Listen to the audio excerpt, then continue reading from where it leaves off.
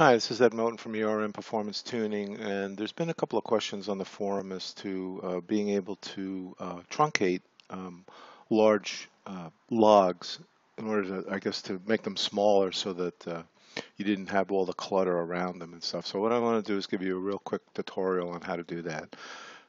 It basically starts by opening up a log that you've run, and in this particular case, this log was for 5 minutes and 22 seconds. And what you want to do is basically use the zoom function, and the zoom function can be found at the top using the plus or minus keys, or if you're using a cursor you can actually roll the wheel, and that will actually open and close the amount that we're actually looking at. So the chart section in here will always show the area, what we're talking about as far as the zoom area goes.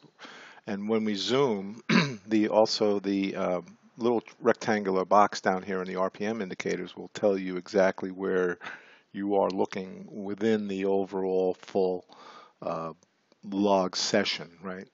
So in this particular case, the zoom is telling us that we're looking at a 30-second SWAT based upon the 5 minutes and 22 seconds thing. Now, if we only were interested in looking at this part of it and we didn't want all the large uh, log data to go with that, then what we can do is we can go to log file and we can export the log file.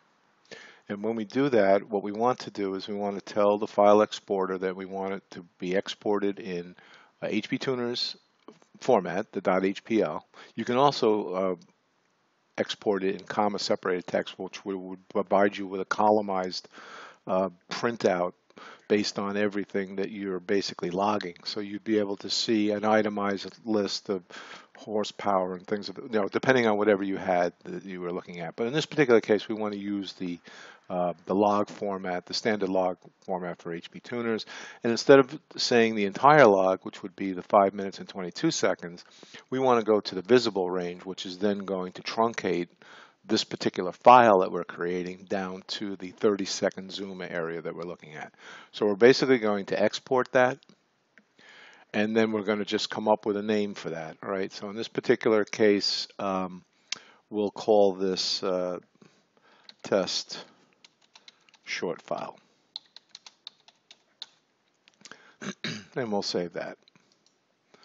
Okay, so right now we're looking at the overall file in this particular case, and if we just go to log file, open log, right, we can go find the test short file, and if we open that file, what you'll see now is that we're looking just primarily at that 30 seconds period of time.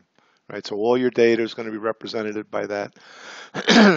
You're not going to have the clutter that's around it, and it's kind of a neat way to be able to shorten up your runs. If you wanted to go just look and say a ramp run, right? So you didn't want to see all the stuff leading into it or exiting it, then you could just zero in. You can obviously change the rectangular box or the zoom area and basically move it anywhere as you would want, and you could even truncate the truncated one, right? So it is a great way to be able to shorten up your log files, and hope you enjoyed it. And please feel free to subscribe or to like, and take a look at our website, www.ermperformancetuning.com, and see our products and services, and we'd be more than happy to help you out with any tuning or training issues and requirements that you might have. So thank you again, and have a great night. Bye-bye.